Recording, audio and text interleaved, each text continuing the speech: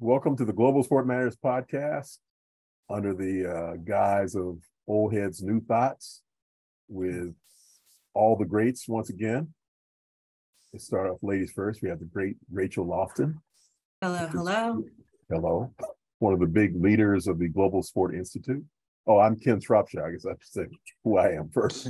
We have the great James Lofton, the Hall of Famer, who has gone through a whole week of dreams, waking up thinking, oh, am I on time? Am I going to miss the game when it's kickoff? But he survived. James, welcome.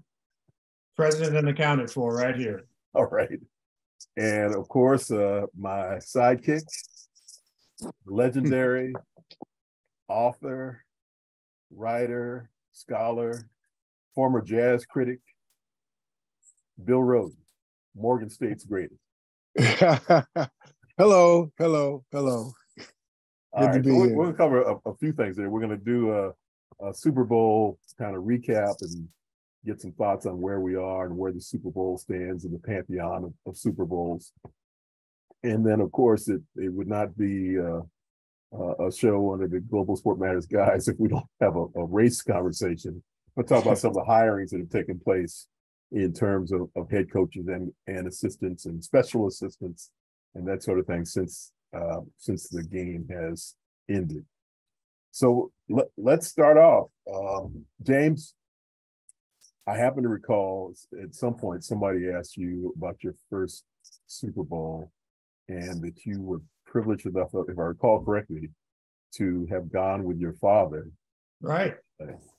And I was always jealous of you because I remember my father was trying to get us to go, and then somehow somebody figured out how to pick up Channel 6 from San Diego or something like that for the cliffhanger. But we're in LA, the first Super Bowl. What do you remember about that, and how's that compare with your Super Bowl journey?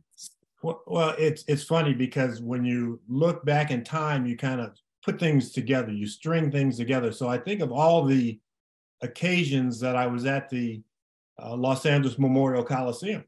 I was there for the Vons Classic, and anybody who knows that, Vons was a grocery store, and they had a track meet there.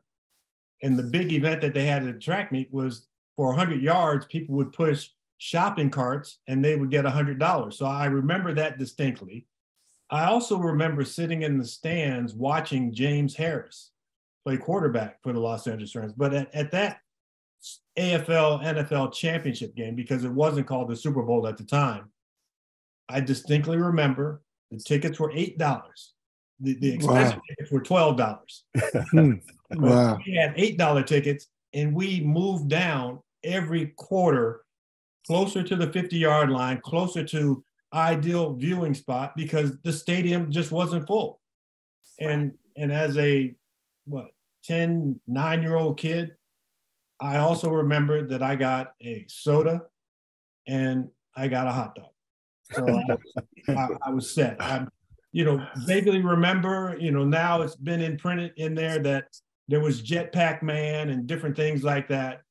And there was a band. Was Grambling the band that played at the Super Bowl? Or I think that was FAMU.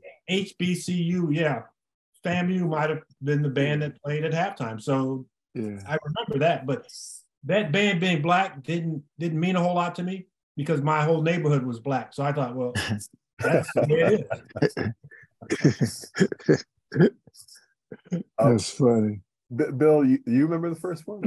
I mean, any special memory? I know you remember because you were a grown man by that time. But. Well, no, I mean, the very first, I know I was like 50 years old, right? No, well, I think my first live one was I think like 1992, but I really remember the very first Super Bowl because I loved the AFL. I love the AFL. And also I love Kansas City. That was my team because Kansas City always had a lot of HBCU players on it. Right. Willie Lanier from Morgan, my guy, Emmitt Smith. I love Emmitt Smith, who went, I think, to Bishop. Jim Marsalis, went to Tennessee State. Bobby Bell. So I love Kansas City. And then, of course, you had Fred the Hammer Williamson, who was talking all that trash. And of course, Green Bay just totally destroyed them, you know. So I just remember I was more into the whole AFL, NFL part of it, you know, not the how big it was and all that, just could the AFL beat the big time NFL.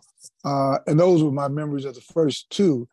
And it really wasn't until I went to my first one, that's sort of my sense of comparison, how like 1992, you know, when you look at that Super Bowl and then you look at 2023 and the whole halftime thing and just how it's, you know, I mean, I think Rachel was talking about, you know, people just tuned in to see just halftime, you know, that's just become a thing unto itself. But yeah, it's just phenomenal how it's grown. And I guess the last thing I say, you know, I'm always aware of these things, of all the events. I always become aware of the events I'm missing, you know, because the Super Bowl has become just this, you know, avalanche of events, of parties, and this one, then that one. So I'm sure we'll parse it, but yeah, it's just a phenomenal genuflection toward American capitalism. How the game of football has just morphed into more than a game, but this cultural event. And James, you've got enough up been raw. I want to hear your initial Super Bowl moments in life. What you remember first, James? You know, Bill hit on something. It was interesting because I was at that Super Bowl one, but when I was a young player in the league and probably could have gotten tickets to go see a Super Bowl, I didn't want to go. I wanted to, quote, wait until I got a chance to play in it and to think about it at that point. But Bill mentioned 1992. Bill, I was playing in that game. So, that's right, Buffalo. Hopefully you weren't rooting against me, but I was rooting for the story. and it is interesting when he mentioned the events and the parties, because I've gotten to be a part of the Super Bowl either as a broadcaster or working with a network who's broadcasting the game. So you get invited to a lot of the more A-list parties. When you're no longer on that A-list, you then feel like you're in town and you're missing out on something. And you are missing out on, because on a Thursday night, there might be 50 different events spread around the town, and you may go to one or two at the most.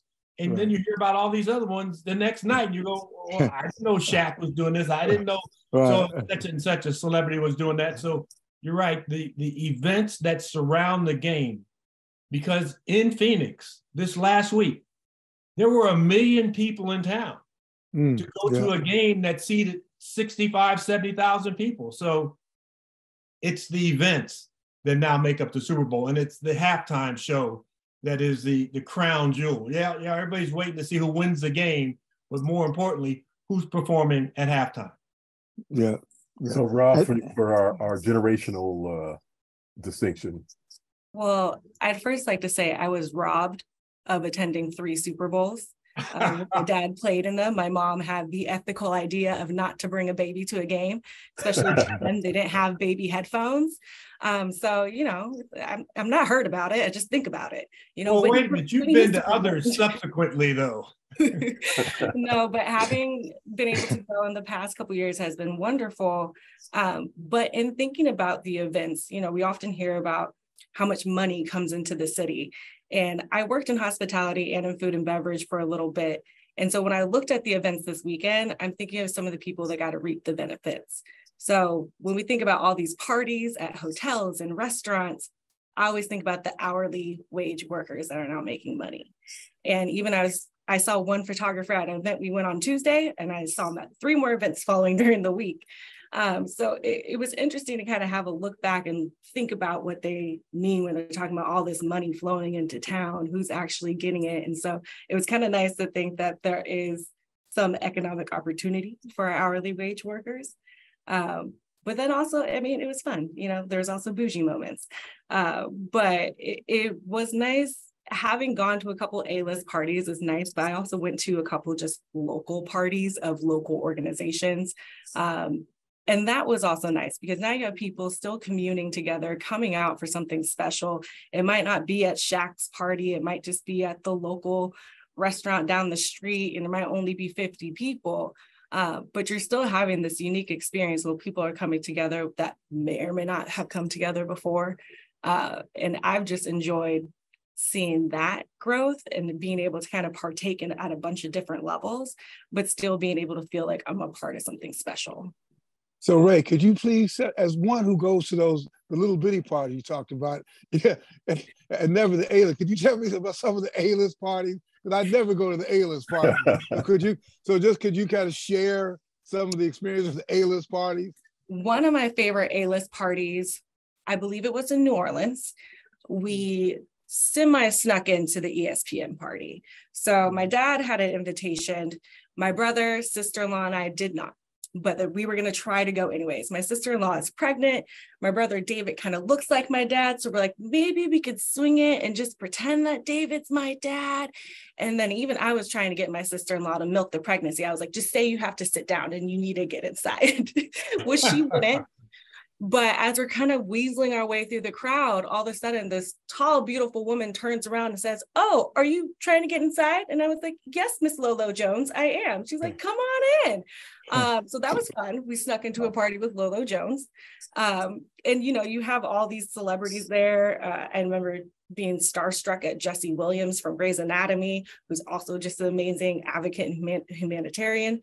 And so it was also interesting to be in a space where you have all these elite athletes and being in a room and looking around like, oh, I'm with Olympians, little old me, who was decent in high school track, but in no way on these levels. And so it is also cool to see these elite athletes interacting with each other and almost fangirling and fanboying about each other and seeing other athletes that they admire in different sporting events and different fields. So they're fun. You get to dress up. You get a lot of nice free food, free drinks. I will say the free food is probably the best part of the A-list parties. They have good food. Yeah. To listen to this, I had not, the Super Bowl for me was always going in my parents' basement, even when I was too old to be going over there, and watch friends over and watching the game with this kind of same cast of characters forever. And then, and thank you, Rachel. I didn't realize that was a connection. When James did start to go, then many of us who were in that basement ended up going to Super Bowls. Basically, thanks to your mother. I mean, Beverly was the one. Yeah, exactly. She's like, James, you should have some of your friends come. Give them this opportunity to come. So that was kind of beginning period. Then when that gravy train ran out, I kind of stopped again, and then I started working for, doing work for the NFL, and they gave me the tremendous opportunity to purchase Super Bowl tickets, which is becoming less and less of a benefit of consulting with them, because the price has just gotten way out of control. And the only way to get real access is to be a Hall of Famer or something, or be for some kind of path where you can get into the game. But going to these events has become a real connecting point. I mean, and not so much for celebrity connections, but now friends, people that have gone for years, and you look forward to seeing them, and the game is less important. And this time Philly's in, so I had kind of a different kind of feeling as a fan. But when James was playing, it was you had somebody to root for, and all of us remember this moment when you stop having friends who are actually playing. You say, okay, who would I root for? Do I still have to? We all move from our hometowns, and it becomes a whole different way of looking at sport. But this one was build a little bit differently. We talked about it because 2 Black quarterbacks and Rihanna coming back, 5 years or whatever it's been since she's performed, and it was kind of this whole aura of this is going to be even though it's in Arizona, kind of a blacker Super Bowl than it had been. Bill, why don't we start off with you? I mean, how black was, and you did a great piece. What's the magazine called now? Thank you. No, Anscape. yeah, Anscape. You did a great piece in Anscape where you did what we had kind of talked about. So I was fascinated by it. You went to the black barber shop. You actually did find a black barber shop in Phoenix. It does exist, Scottsdale actually, to find out who black people were rooting for. But how, in the broader sense, how black was the Super Bowl for you?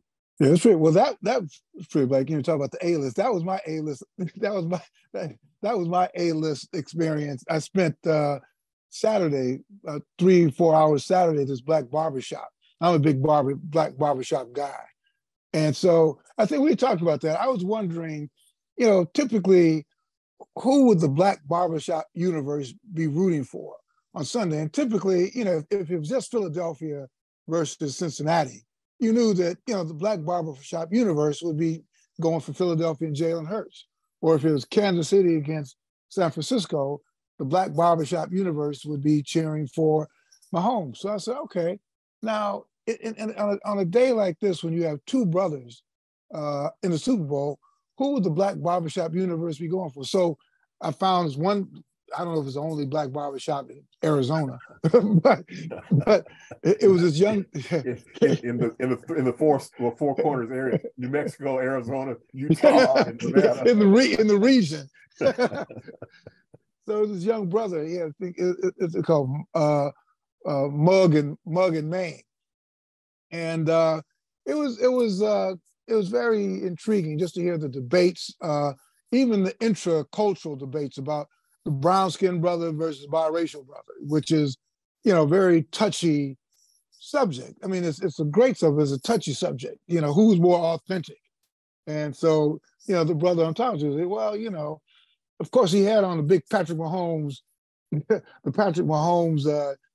Kansas City jersey, but he was talking about, well, yeah, you know, Hurts is very authentic. You know, he reminds me of Michael Vick and blah, blah, blah, blah, and this. And if he came to a black barbershop, he would probably know which chair to go to and all that.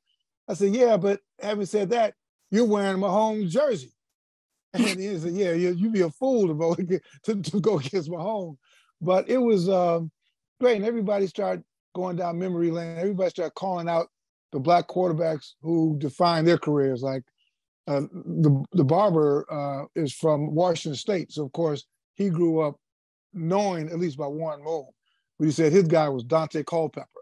And then somebody else mentioned, who's the guy, you know, who's the guy, Jefferson Street? What was the guy's name? And, of course, I knew it. You mean Joe Gellar? Yeah. So it was a fun experience to do that. And but yeah, to answer your overall question, was it the blackest barbershop? When you said that, I thought of Kerry Lake, you know, because I had a fascinating experience in the press box, which is still predominantly white, overwhelmingly white. And so when Cheryl Lee Ralph came and sang the Negro National Anthem, you know, she started singing. So I just stood up, you know. Yeah. And so there's a brother sitting next to me. He looked at me, so he stood up. And then it's funny, like all the other people looked around and you saw everybody was eating and all that. So one after the other, everybody started standing up. Oh, I guess we're supposed to be standing up, right? You know. Funny you said, Bill, I don't mean to interrupt you, but yeah, my wife and I were sitting down there and, you know, Shirley Ralph came out and started singing. And I looked at her, I said, oh, we're supposed to be standing up. They're black national anthem. And she right away stood up, and I had some hesitation. I don't know, am I going to offend anybody by standing up? I didn't have there you go. Correct. I had a moment of doing that. But in everybody's defense, they didn't say, please rise. Right. The Negro national anthem. Yeah. They didn't say that. Right. It was left, you kind of had either, it felt on your whole cultural sense of identification, whether you did or not. And then I got to tell you, man, and I think you went through that too, when you did stand up and you were the only one standing up, it was sort of one of those experiences. I mean, you know, I went to an HBCU, so I was always used to be around, but you stood up and you were like the only one in this press box that was like kind of standing up.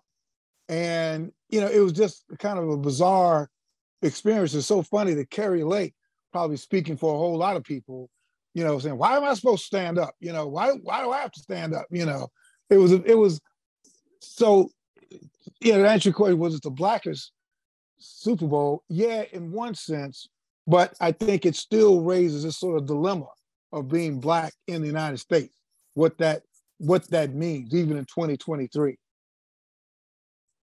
Well, Chris Stapleton did sing the PWI or whatever, did sing the national anthem. Right. No, here comes hate mail. See, James, you missed this. My goal is not to get labeled Uncle Tom by Bill anytime I say anything. I felt myself on the cusp right there. Trust me, I understand. You know what I was trying to say, right?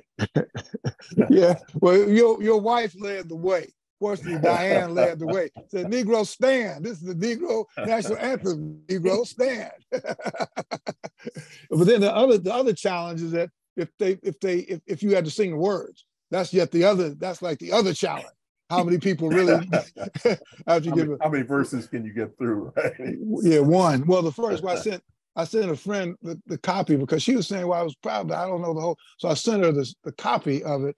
And then I sent the second verse that nobody knows this, but I just sent it anyway. Nobody knows the second stanza. But yeah, I thought it was, but I'm glad you ended up standing up, Ken. Good. That was a good look. Hopefully there's no film because it was not pretty. But Diane jumped. I said to her, she did get a hint from me. And, sometimes you can express what you did. I should have just, it's like saying baby on the railroad tracks. You should just do it. And I said, somebody needs to get that child. Right. Oh, man. Bill, next time you come to town, I'll have to give you the name of my barber. Was also very hard to find, but he's great. But in listening to what you guys were talking about earlier in the first couple Super Bowls and the halftime performances, Grambling State was the first 2 years, and then FAMU. Oh, okay. I feel like we're just going back to the original halftime show that was already Black. Right. So everyone's like kind of having a moment. I'm like, but it was kind of always Black, and then it went kind of more multicultural, and now we're back. But for me, it was something to be able to see Sheryl Lee Ralph sing Lift Every Voice. But one of the stars that came out of this whole football game, including halftime, was Justina Miles, who was the young Black sign language interpreter for both Sheryl Lee Ralph's performance as well as Rihanna. And she's blown up all over the internet. She is 20 years old, a Philly native. She goes to Boise State University, and she was on the 2021-22 Deaf Olympics 4x1 team, which she got silver medal in Brazil. So even when we're talking about, is it the Blackest? Yes, maybe, but also the most progressive. Yeah. I talked to a couple of friends, and we're all talking about, one, it was amazing just to see the representation and having a sign language interpreter, but also to be able to see a young Black girl who's doing it. And it was amazing. She was a performance in herself. And so looking at that and just kind of how things are shifting, it's also wonderful to see, like, again, kind of going back to how we began, but also this different level of inclusivity and being able to see yourself represented. And I know even listening to a couple of interviews with Rihanna beforehand, talking about wanting to represent Barbados, coming from this small island, but also feeling the pressure to represent all Black people. So for me, it was wonderful to see on so many different levels of just seeing us represented in all these different ways and spaces. Yeah. I thought it was, go ahead. No, I was gonna say, was it the second most viewed halftime show? Second to Katy Perry, I think it was. I don't remember the Katy Perry halftime show. I don't remember that either. I only remember because it was one of the few I went to. Okay. Yeah, but I thought it was sort of intriguing that, because Rihanna was one of the people who originally refused to perform at halftime in support of Colin Kaepernick. Right. She had been very clear that that she was not going to perform because of NFL treatment of Kaepernick. And I was reading her justification of why she decided to come back. Yeah. I mean, it's interesting, the whole idea. Remember, Black people need to boycott the NFL. The NFL almost said, okay, well, go ahead. We don't care. Doesn't matter. Doesn't matter to us. So is there a better way to take action by showing up? And you know, like Beyonce's halftime show of delivering a message in that kind of way is a better path than I'm not coming. Well, okay. You guys keep boycotting the NHL too. Well, they cared enough. They cared enough, Ken. They cared enough to reach out to Jay-Z. I mean, they they cared enough to reach out to Jay-Z and ask him would he kind of be the Pied Piper to bring these Black performers back. But I hear what you're saying. Generally, they don't care. Yeah, and financially, they don't need to. I mean, the idea of we need women to watch. We need the Latino population to be on board. But this little 11% of the country is. Yeah. We just need y'all. We just need y'all to play. We need you to play. Right, exactly. We don't need you to boycott. which leads to our closing topic is the hiring that took place post Super Bowl, and this is. So this is, I think we realized this time the whole idea of Black Monday didn't really happen in the way that we've seen it, but now there is this post Super Bowl day, I guess, in terms of which coordinators are going to get hired that have been kind of in reserve because they've been in the process for so long. And James, you watched this for years. I mean, so this time we end up with the two coordinators, defensive, offensive, from the Eagles, the losing team.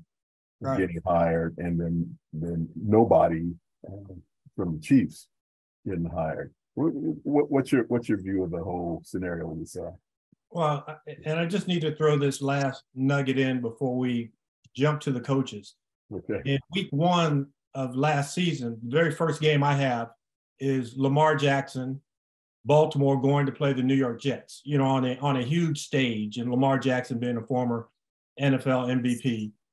And last year, there were 68 starting quarterbacks in games in the National Football League. And I said, I wonder how many were men of color. Well, there were 28 men of color who started games. And I mentioned men of color because Mariota and Tua are men of color, so I'm looking at them. Right.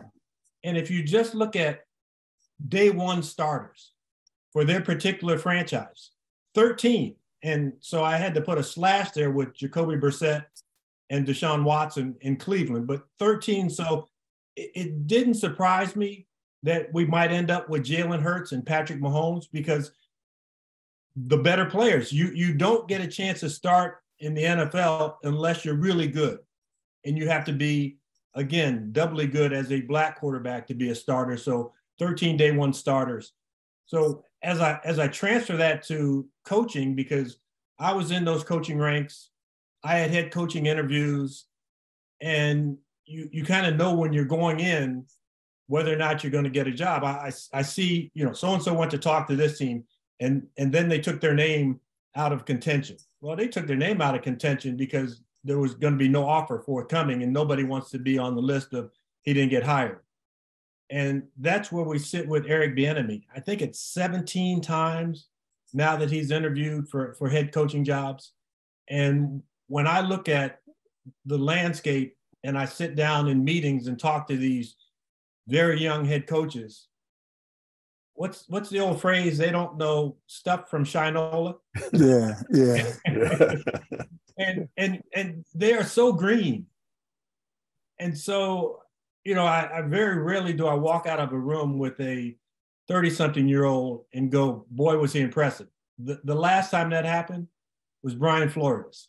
And Brian Flores was just so put together in our meeting and what he wanted to accomplish. I'm going, this is a guy I'd want to play for. And unfortunately, he rubbed up against the quarterback a little bit. And so that quarterback has a lot of power. And anybody who gets to kind of touch the quarterback's coattails is now all of a sudden a quarterback whisperer and important. So that pipeline, being a quarterback coach, being an offensive coordinator, being a play caller, or even having a head coach who's a great play caller normally works, with the exception of Eric Bieniemy. in the exception of a Pep Hamilton, guys who I have a lot of admiration for, because I know how difficult of a job it is to put together a game plan, how many hours it takes, what you need to edit out, what you need to tell the quarterback he's not good at when he thinks he's actually good at it. So I get disappointed during the coaching cycle, but then there are small rewards. And one of the things that Black coaches talk about when we see each other on the field before the game is, I still got a job. You know you're climbing the ladder, but you still got a job. And those jobs aren't handed out fairly. And you realize that.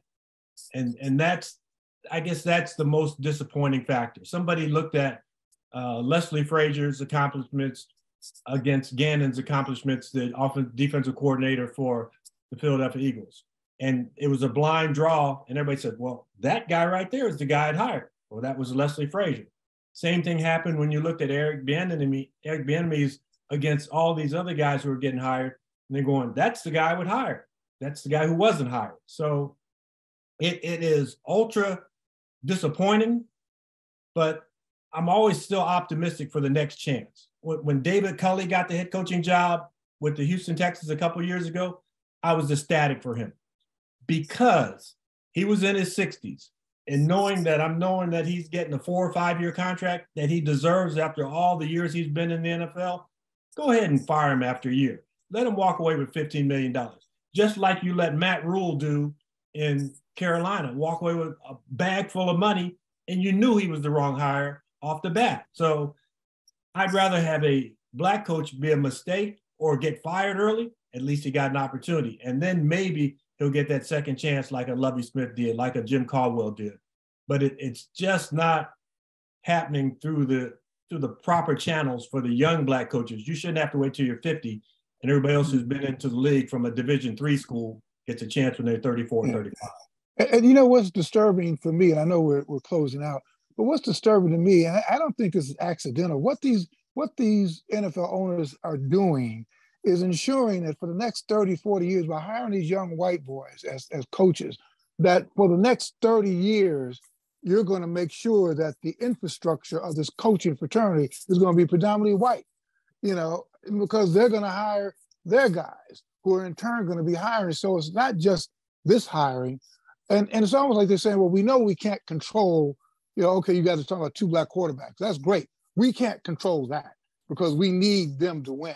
But in those areas that are subjective, when it comes to the coaching thing, we can control that. We can't ensure a white future for the next 20, 30 years.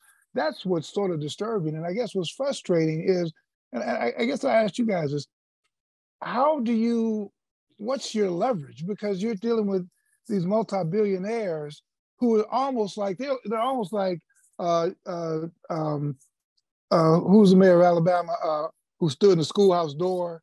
Wallace. They're almost like George Wallace, and defiantly saying, segregation now, segregation forever. It's almost like they will not be moved. That to me is the most frustrating thing of all, because you're talking about people who are saying there's nothing you can do to make me do the right thing.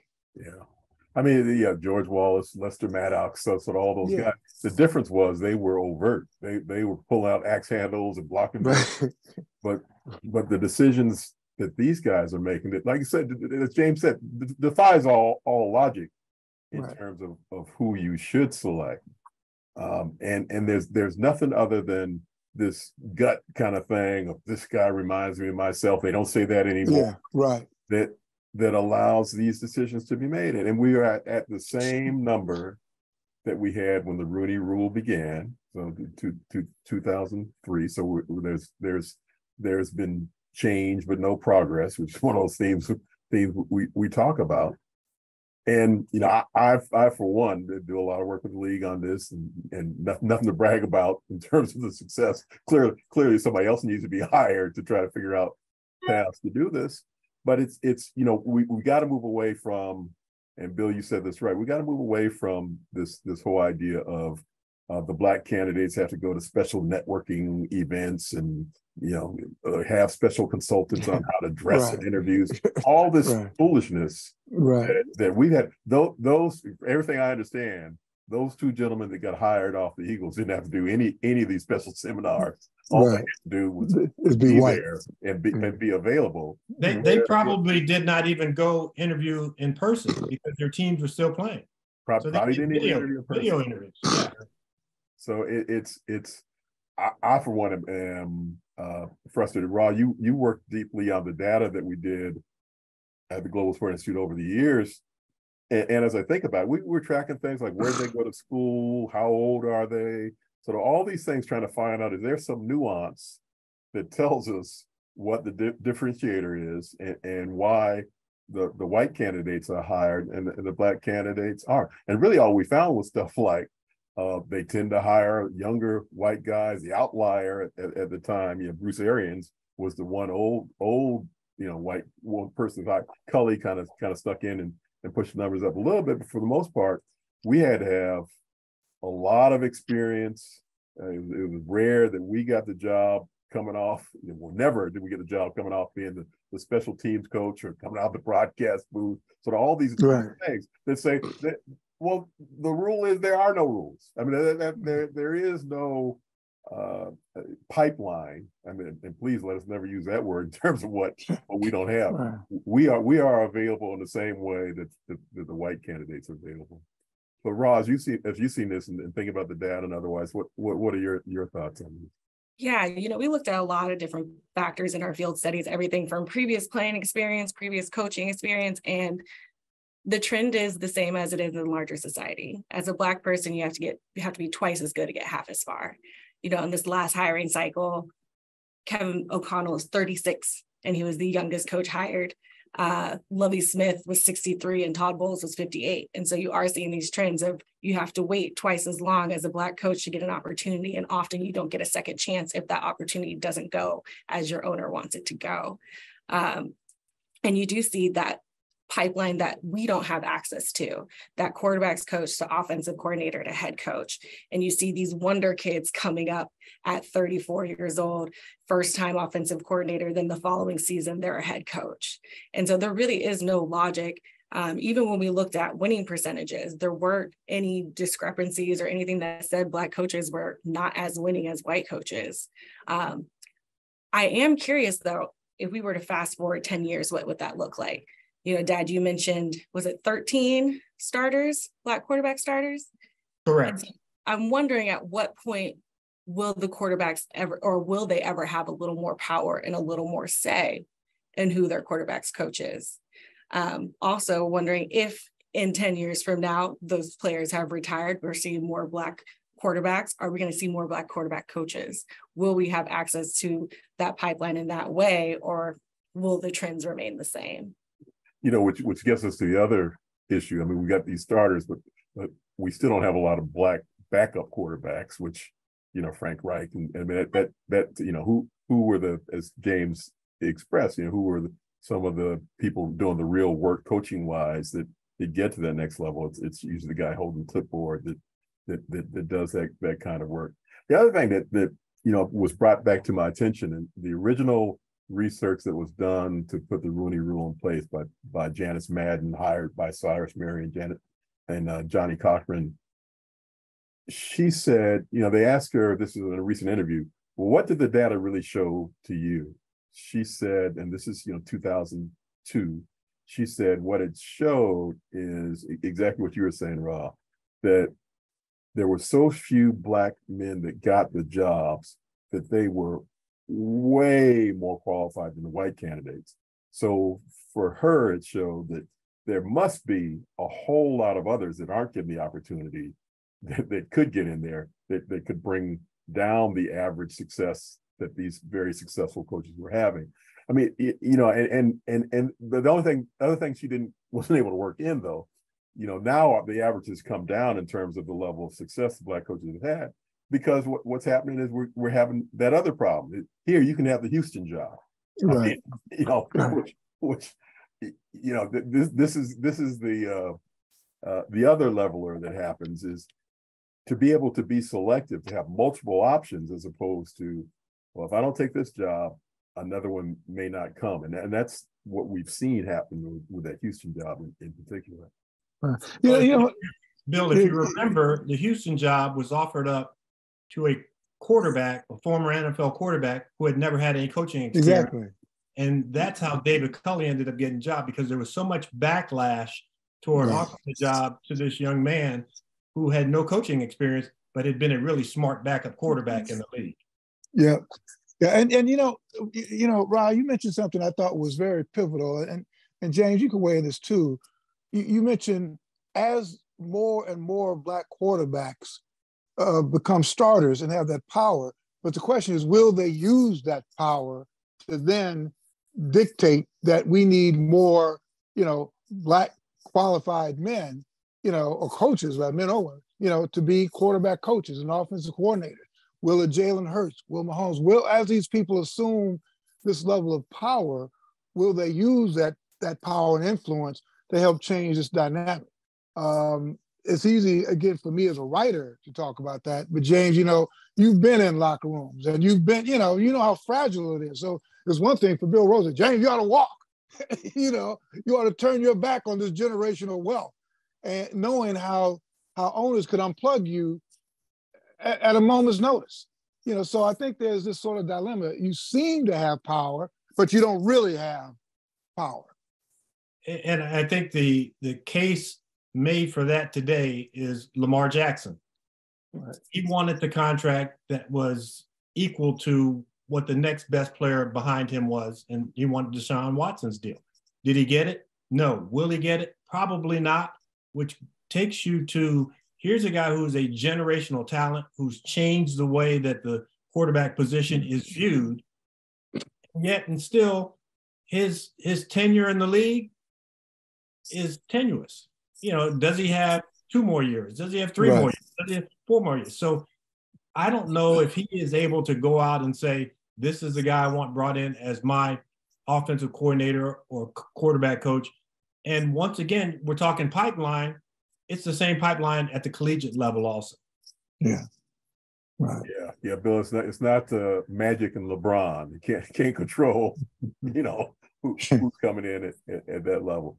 As we close out, one thing that I do want to put in the atmosphere that I had a chance to look at. So I mentioned Bill's piece that was in Anscape, and I was trying to find. So I was Googling around. I Googled, Bill Rhoden, barbershops, this and that, and an old video clip came up, 2011, of Bill in the barbershop with the great Jim Brown, who I had a chance to see a couple times this weekend, and Jim Brown sitting in the barber chair. And Bill, I don't know if you remember the question you asked a lot of good questions, but this 2011, and you said, you showed that picture of the Cleveland Summit, right? And you said to him, do you think this could ever happen again? And in 2011, he said, without hesitation, he said, yes, I think he said in 4 or 5 years, we'll see this kind of activity again. And it was 4 or 5 years later that the Trayvon Martin activity began to happen. So I just the great Jim Brown, greater in a lot of ways, and still under recognized for his accomplishments. Whose birthday is tomorrow, by the way. Oh, it is. He'll be 83. Tomorrow being February 17th. Yes, February 17th. You got to remember, people are going to be watching this podcast, this episode, for decades to come. You want to stand for Negroes. See, Bill Roth, this is the optimism you have to be a Hall of Famer. You have to think like that about anything you do, that it is that great. That's great. Tomorrow when? May, June. Great job. Well, I appreciate this conversation. This has been the Global Sport Matters podcast featuring James Lofton and Rachel Lofton and William C. Rhoden, joining us for the conversation that is Old Heads, New Thoughts. We're still sticking with that title, I guess. I know, Ken. We'll keep rolling with it, Ken. All right. Thank you. All right.